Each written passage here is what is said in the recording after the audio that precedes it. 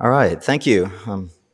We're going to try to cover some that are cases you just wouldn't normally see. Obviously, the rapid fire for more basic concepts.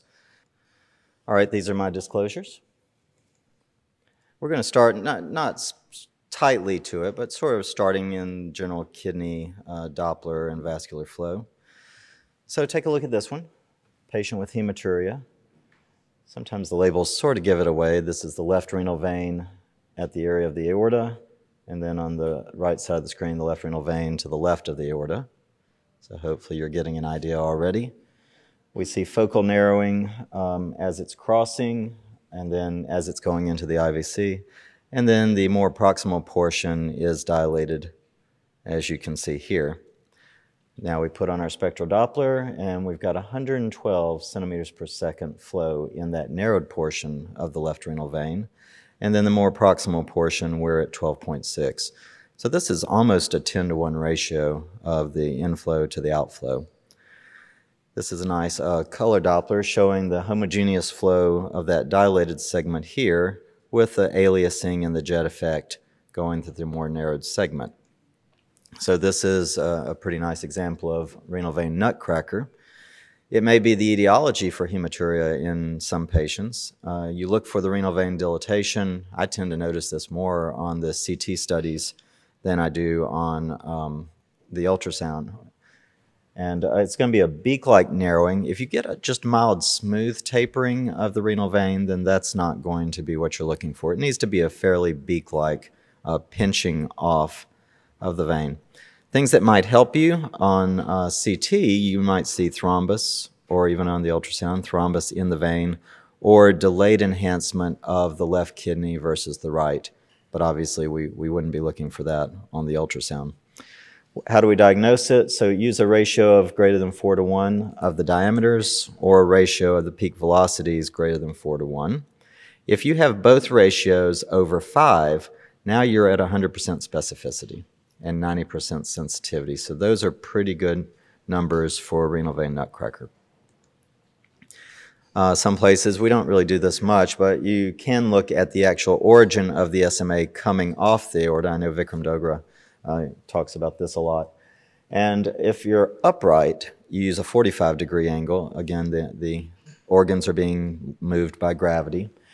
And if they're less than 45-degree angle in the upright position, you're at 87% sensitivity for the diagnosis.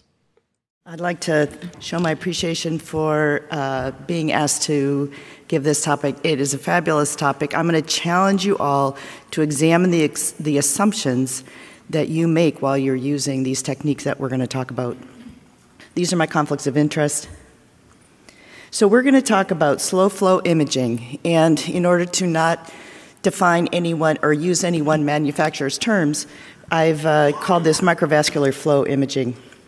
And we're also going to talk about vessel blood flow measurement, 2D and 3D, and then if we have time, we're going to talk just a little bit about tissue perfusion quantification using contrast ultrasound.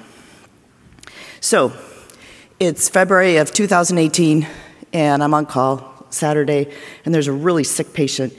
He had a CT with contrast 5 days ago, and he's got pancreatic cancer, he's septic, he's got liver mets, his gallbladder wall was thickened then.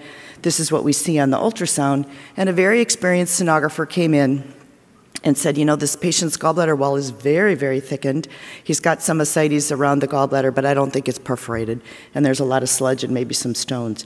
And I said, wait a minute, what about this? I don't see an echogenic mucosa here. I think this gallbladder is perforated. Well, you don't see that here. He said, no, it's not. Well, so then we used this new toy that we'd been playing with, and we put on the microvascular flow imaging, and there is no flow in this wall. This wall is perforated and the sludge is pouring out. And this technique allowed me to vastly increase the diagnostic confidence that I had about a perforation in this case. And so from then on, I said, okay, I've got at least one application, and anytime a sonographer comes to me with a patient that has a possibility of acute cholecystitis, they better be putting this on, or I'm going to send them back in for that. And because I think it's so important. And so we we published this article. It took us a while to get a number of cases of this, and I show you this article because of the term perfusion, and we're going to examine that term. I'm not sure I would use that term today. Thankfully, it's in quotes. We were invited then, because of our interest, to talk about microvascular flow imaging in an invited article for radiology. I would refer you to this. We get into some of the concepts that I'm going to talk about in a little more detail. But this is something that I've been thinking about for a really long time, and it's what is vascularity? So vascularity, so we're going to take a giant step back, right? We're just going to look at the earth. We're going to say, what is vascularity?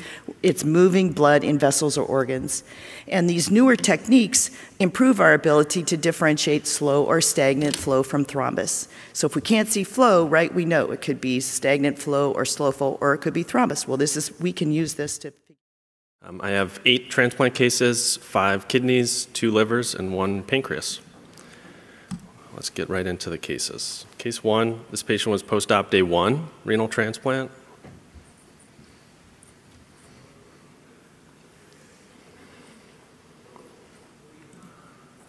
Case 2, this patient's post-op day 2, renal transplant.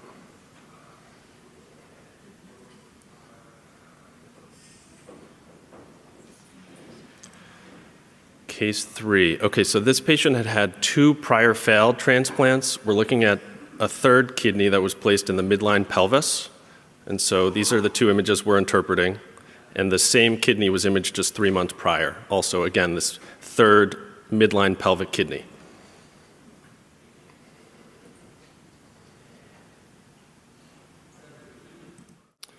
Okay, case 4. This is a renal transplant undergoing percutaneous needle biopsy.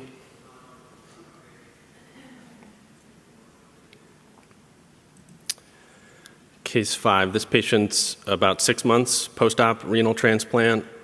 We're looking at the iliac artery, anastomosis, renal vein, and then sampling RIs in the upper and lower pole.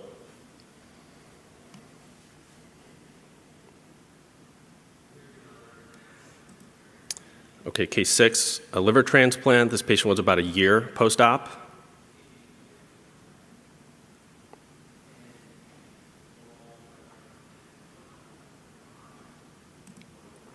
Case 7, this patient was post-op day 1, liver transplant.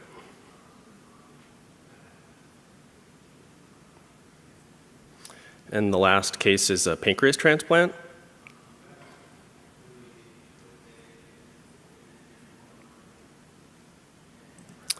Okay, let's look at the answers. Case 1, this is a subcapsular hematoma, and you can see this crescentic area along the renal margin, and it's really very isoechoic to the parenchyma. And so if you're reading quickly, you might not recognize this isoechoic hematoma. You can also notice that there's some increased parenchymal resistance. Akshay also showed a similar case of a subcapsular hematoma resulting in even more parenchymal resistance. But we can often see these hematomas as high attenuation collections on a non-contrast CT. So what's the differential for an elevated RI? The normal RI should be less than 0.8, or some sources say less than 0.7. And remember, these kidneys, just like any end organ, should have continuous antegrade flow throughout the cardiac cycle. So you should never have reverse diastolic flow like this. You always should have antegrade flow into the kidney. So what's the differential for an elevated RI? So we saw a fluid collection or extrinsic compression from a fluid collection around.